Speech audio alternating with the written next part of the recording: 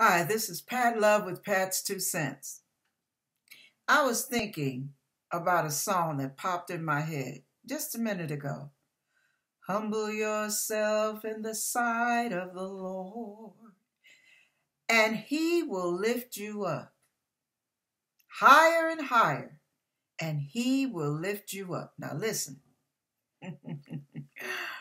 What I noticed is you ever watch people who have a hard time taking instruction? They have a hard time receiving counsel, suggestions, any type of a hint here or there. You see them trying to do something and you want to make it easier on them, and you try to show them an easier way, and they're, oh, I got this. I've been doing this for years. I've got this. Well, that's part of the problem. Many people will not get what they need from God the way they think they will, because I got this. Yeah, I got this. Now, there are times you think you got something, bad English, but you get me. You think you got it. And what God is trying to show you is there's a much easier way. Let me share an example. Now, I've been doing artwork for years, okay? And what I noticed is when I was in my early 20s, I was more of a novice. I did my little oil painting, my little soft pastels, charcoal, whatever. And I would always start with the eyes. I don't know why, but eyes fascinate me. So I would always start with the eyes. And it would sometimes take me 2 days to get a face completed where it actually looked alive with the personality of the person in it and everything. Okay, now, I took a head drawing class 10 years later in my mid-30s.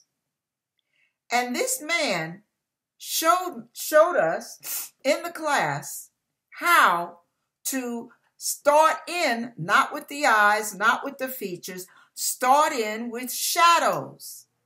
Shadows, you say? Shadows? I never heard that before. But my ears were open.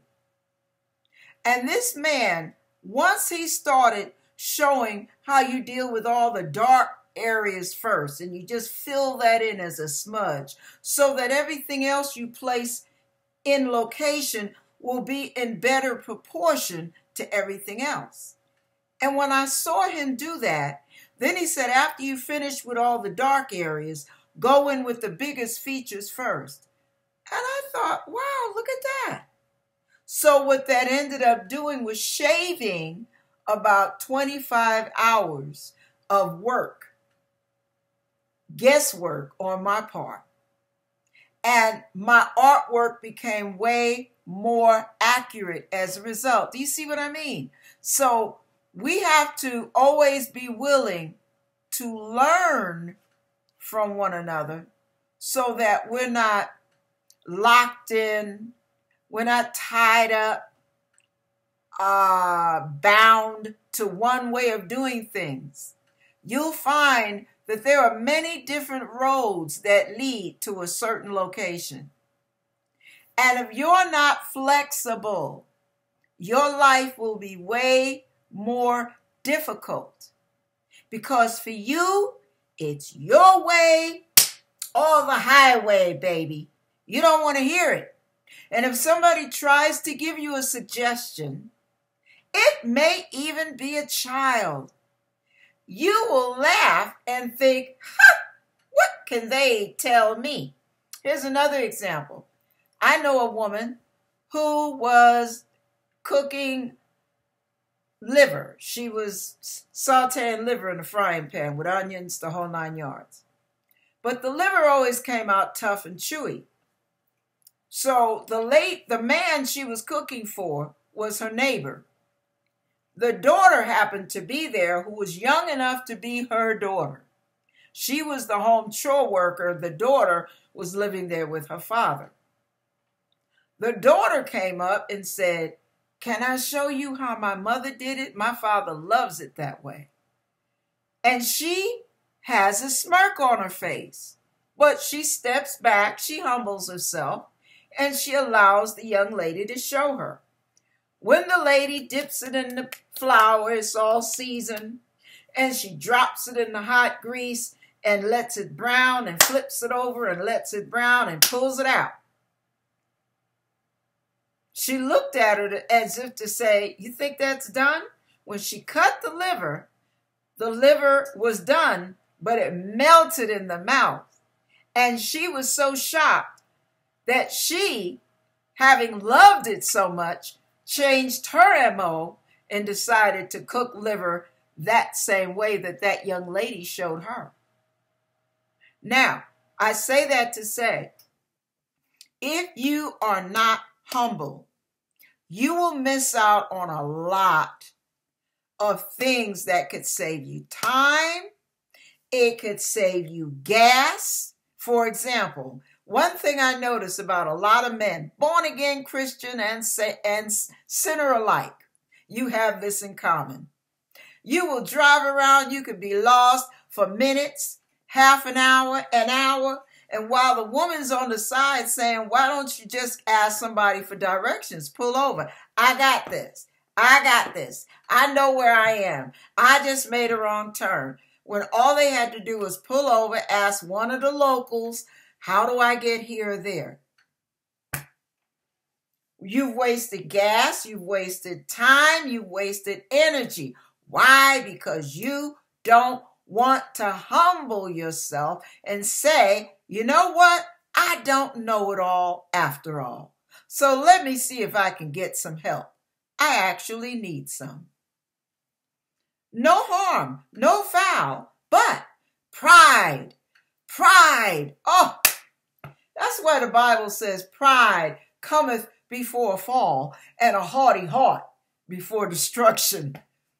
I am telling you, there's so much that gets lost, that gets wasted, even destroyed because of pride, because we won't humble ourselves and ask for help. Now, what are some of the other areas some of you need help in?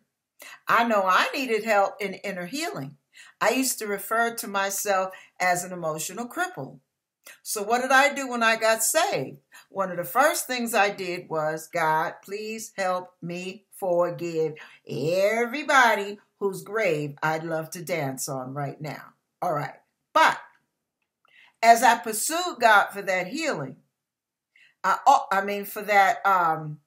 forgiveness, I also thought in my mind, well, now I'm messed up because of a lot of stuff that was done to me.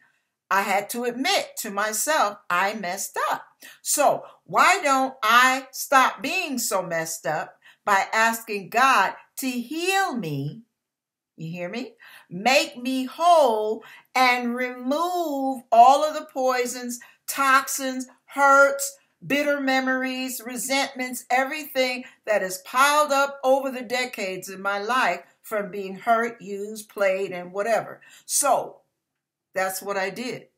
As a result, I got a tremendous amount of inner healing. Yes, I needed help. And yes, today I still need help in different areas. But I'm not afraid to ask, and I'm not afraid to admit I need it. Are you? Think about it. If you really, really, really want help, you must go to God. You will not find it in a pill. You will not find it in therapy. You may get some help. Yes, you will. There are some times where there's a little interim season where you have to deal with a little substitute for a minute. But then the ultimate healing, ultimate irreversible healing, only comes from God. Please remember to start seeking Him instead of all of them for your healing. Seek Him for help, and don't be afraid to ask some of them for directions, for instructions, for suggestions, because somebody, I'm sure many, know things way more than you do. No matter how intelligente you may think you are, no matter how many degrees you may have behind your name. Remember, Somebody else knows more than you. Don't hesitate to ask, and life will be so much easier. God bless you.